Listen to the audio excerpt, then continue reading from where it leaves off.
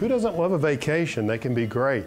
But you know, sometimes the getting ready for a vacation, keeping up with all the fun on a vacation, well gosh, you get home and you need a vacation from your vacation. Traveling around the world can be, well, a lot of fun, but can also be exhausting. So today I thought we might talk about the easiest of vacations, the staycation. So you might ask, what is a staycation? Well, it's this right here. It's taking a vacation frame of mind and applying it to home.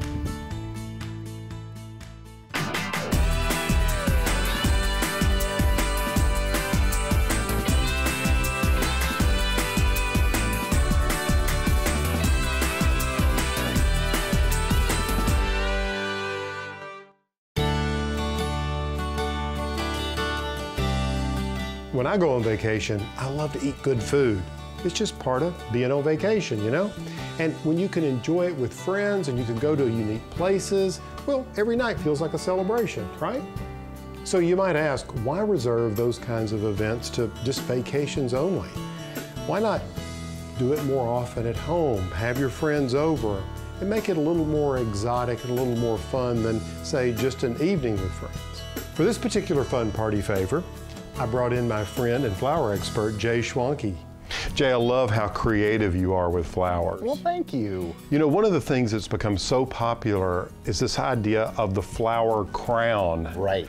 There's so many wonderful ways to do this, and I love your technique because it's so simple, and I just thought it would be fun to show our friends how really simple it is and how you can really get the wow factor. You can, and I like a big chunky flower crown. I do too. I want there to be big flowers in it. Capital C crown. Yes, I want drapiness going on. Yeah. So the thing that we start with is we start with a piece of aluminum wire. Right, and this is pretty heavy. I mean, it's thick. It's thick, but it's very pliable. Yeah, I can see that, right. And so we've made a little hook at the end, and I just twist that off. Sure. And this is gonna be what's gonna attach around our head, so then we measure.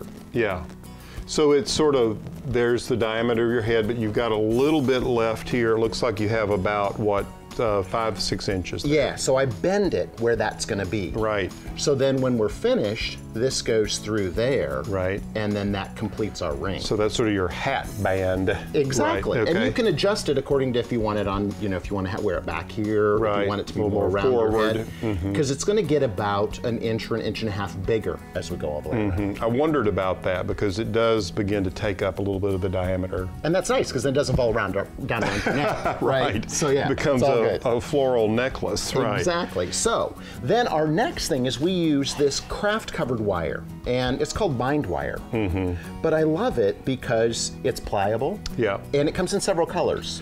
So then we simply start wrapping. So you can see this is where that little loop is. Yeah, My little loop is down here at the end. Yep, there it is. And so we just lay our flowers onto that piece of wire. So first steps would be to just lay that guy on there and wrap the craft wire around the outside. I start with a piece of greenery and I might add in a eucomis, I might add in a gardenia, I might add in a gerberondo gerbera. Right. So here you can see what's going on. I mean, you started with a piece of aspidistra there, and then there's that pittosporum. But I can see you've worked in the clematis, the roses, there's that eucomis, the pineapple lily, which is so easy to grow in the garden.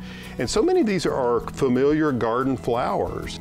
This says garden party when you have a flower crown. I had a friend the other day who told me she was just having a bad day. And she decided she was going to go out in her garden and make a flower crown. And so then she sent me pictures of her washing the dishes with her flower crown, mowing the lawn with her flower crown, right. Because it makes her feel better. She looked like the goddess Flora. Exactly. I love that. Exactly. So this is one that you finished over here just a few minutes ago, which is just absolutely gorgeous. Right. And I have to put it on here just to see how it fits. I think it fits just right. I did perfect. You like it? Uh-huh. Is there any special technique that you've learned over the years to sort of finish it off? We see the tip, that's so natural and feather-like. As we get to the end, we want to make sure that we trim these. Right. And if you'll remember, we would build this all the way to the end, but this is where the loop's going to go through that end. Sure. But as we bring this down, we want to come to a diminishing point. Yep.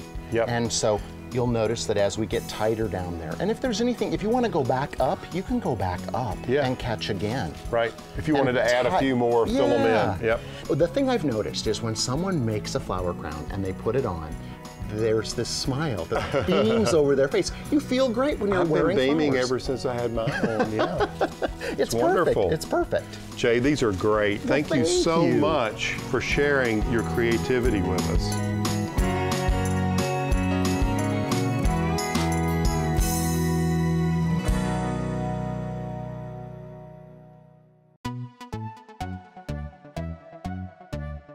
Hey, if you want to create an atmospheric mood for an outdoor party and you want to keep mosquitoes away, you can do that by simply creating your own tiki torches using bottles that you might otherwise discard. What I'm doing is I'm adding some gravel in the bottom of it. One, it gives a little weight and stability. And hey, it looks good, but you can use marbles, anything you can get in there that's a solid object that you think would be attractive. Now, the next thing you want to do is think about the wick itself. You can buy these wicks, and there are a number of ways to actually attach them and thread them through the top. The bottle cap serves as a great way to keep the wick in place. Another way to go about it is to take a washer. In this case, I use a 7/8 washer and then a 1/4 inch washer here at the top. Whatever bottle size you have, you can find washers that will allow you to accommodate the wick into it. Next, all you do is pour in the citronella oil. The funnel comes in very handy. So just take your time pouring. Stick the wick in the bottle, and I'll just screw this lid down like that. You can see the wick is held tightly by the cap. We just need to allow some time for the wick to actually draw the oil up through the wick up here to the top so we can light it. We'll have a flame. See, it only takes a few minutes, and you can light it, and you have a beautiful object and a useful object to adorn your garden with for an evening party.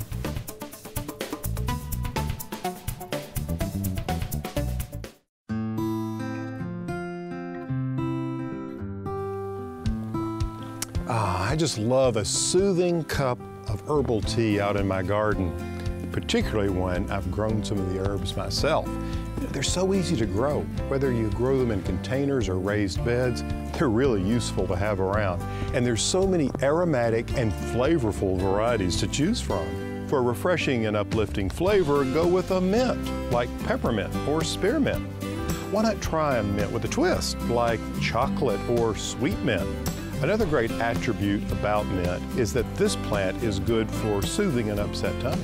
If you're looking for a citrus flavor without growing your own fruit tree, give lemon thyme or lemon verbena a try. Both brighten and complement many other flavors.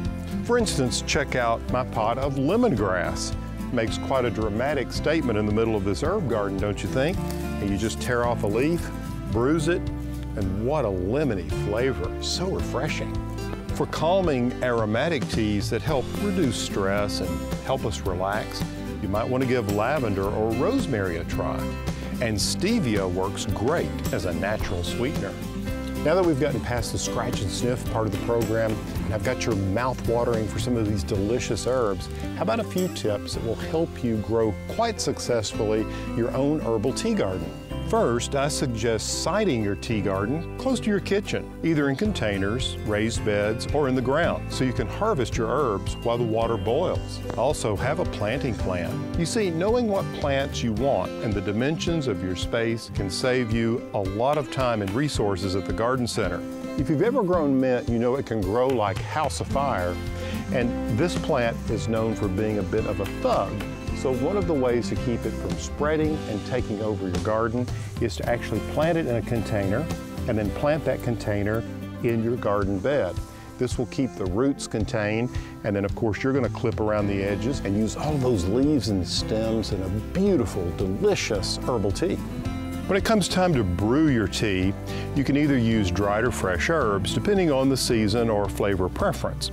Dried herbs will last longer and are a little more potent, while fresh herbs generally taste more vibrant and, well, fresh.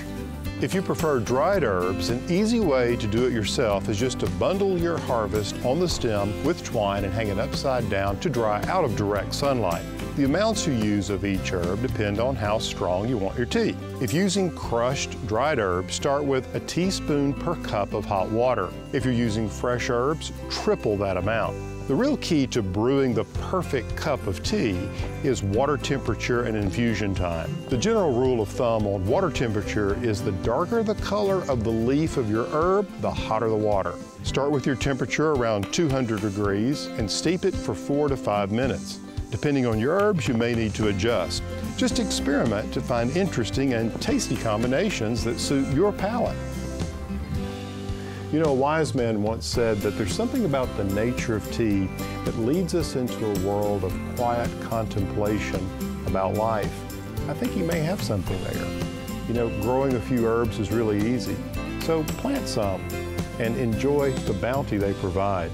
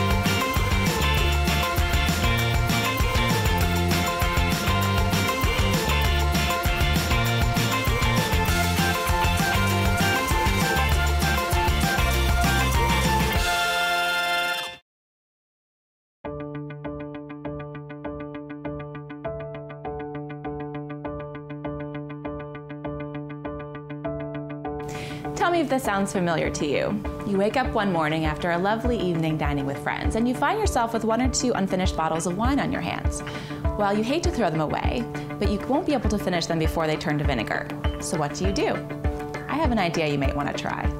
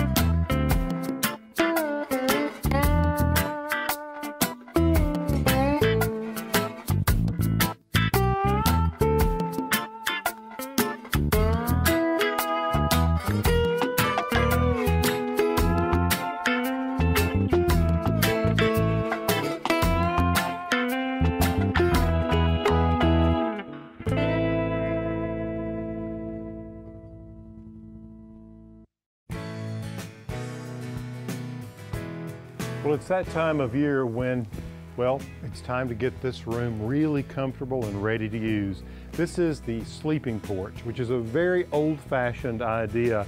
And you see this idea in certain parts of the country where, well, the summers were hot. So it's very much a southern idea. You also see it on the East Coast and the West Coast where you have really mild temperatures in the summer.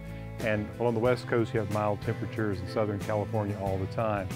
But the sleeping porch was used as a place to get away from the heat of the inside of the house and be able to take advantage of the breezes during the spring and the summer. And this room is really not quite as large as it might look. You see, it's only 12 feet wide and it's about 36 feet long. And so it really feels generous. And the idea about this room is for it to feel really comfy. And, but what I want to do is just describe first some of the architectural details. The floor is made of tongue and groove pine that's been painted sort of a soft green. From the floor, if you look straight up, it's a beadboard ceiling that's been painted a bird egg blue, and that's to keep insects from building nests on it like wasps and dirt daubers.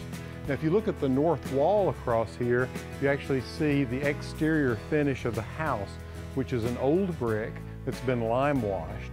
And then I have dark green shutters flanking the windows and the door down here on the west end. Now on both ends of this porch, since the prevailing winds come down the river in this direction, this entire wall, the west wall and the east wall are shuttered. And those are louvered shutters, so you can close them up if there's too much wind coming this way, or you can open them up if the breeze is just the way you want it. Speaking of breeze, looking back at the ceiling, you can see I have 3 ceiling fans that can really stir it up, which makes it, again, a very comfortable space. Of course, the best view from the house is right up here. It's like a crow's nest, and you can see the world. You can see all the way down the river, and you can see it through this screen wire. And this is copper wire. And what I like about it is that it doesn't have an iridescence or a sheen, and you can see right through it. It feels much more translucent to the eye, so it doesn't distort what you see beyond.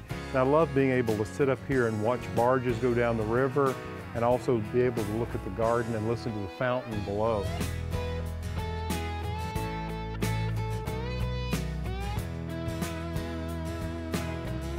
You know, this room really reflects, I think, the whole garden home idea where you blur the lines between inside and out. Take, for instance, color, which is so important. There's some color echoes going on here. If we go back through the colors of the architecture of this outdoor room, you have the pale green floor, you have the white trim, you have the dark green with the shutters, and then you have the pale blue ceiling and the soft yellow walls. Well, I've echoed that in the furnishings that are out here. The side tables are dark green.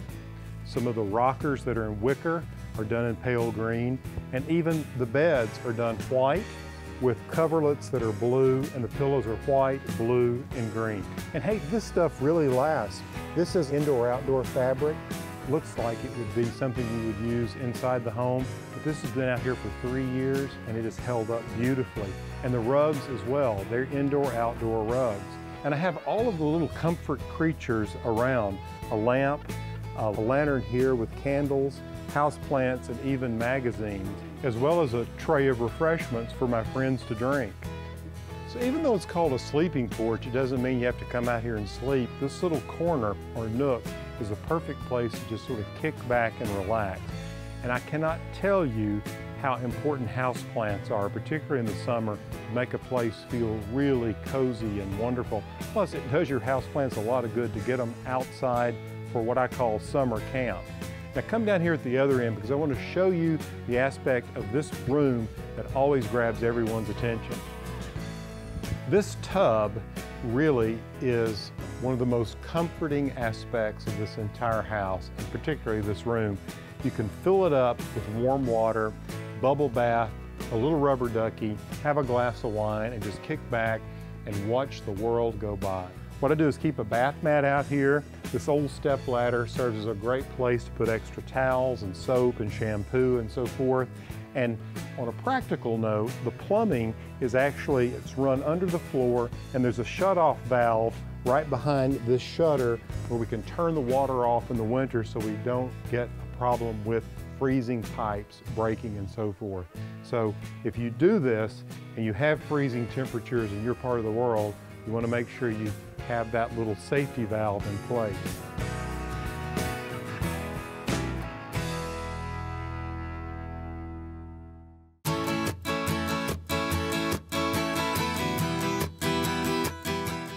Just look at these beautiful sunflowers.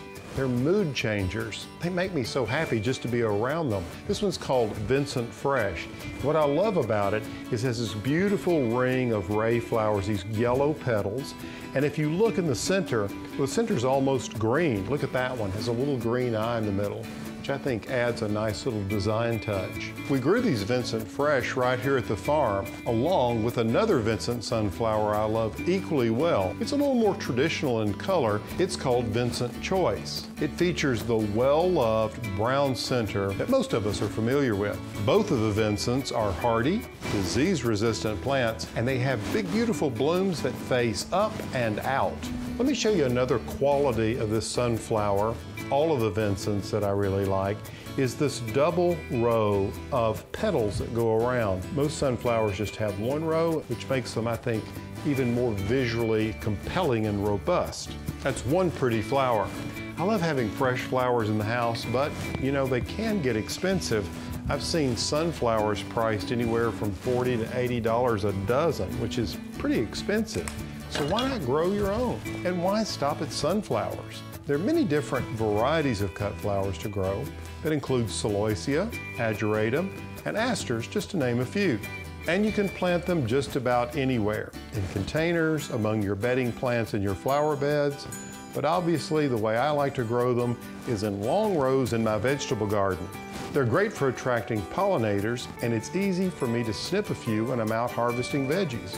When you're arranging flowers, some of the basic rules are always use fresh water, recut the stems, and always take the leaves off. You can see I pretty well stripped the leaves from these. You don't want leaves in the water. So what I'm doing is I'm just placing these sunflowers in, recutting the stems, and making sure that the blooms turn outward. All I need to do every day or so is check the water and make sure that it's fresh. What you want to do is you want to harvest early in the morning before it gets hot and the sun gets out on them.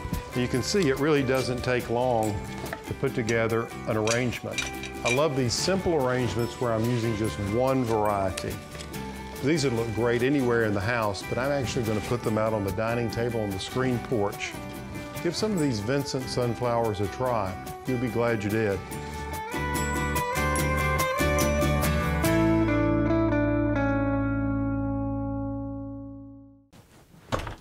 As you can see, bringing the vacation home really isn't all that difficult.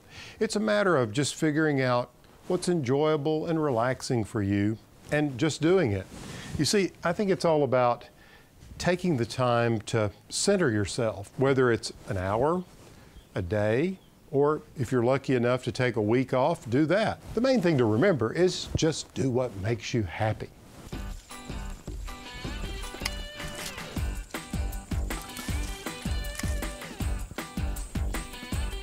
Oh! No fingers. I don't know what to do with fingers. Love it. So many pollinators. I love that about your garden. Oh, thank you. We raise them, we eat them. They're delicious. Have you ever eaten a butterfly? I have not. I do a great butterfly pate. You'll love it.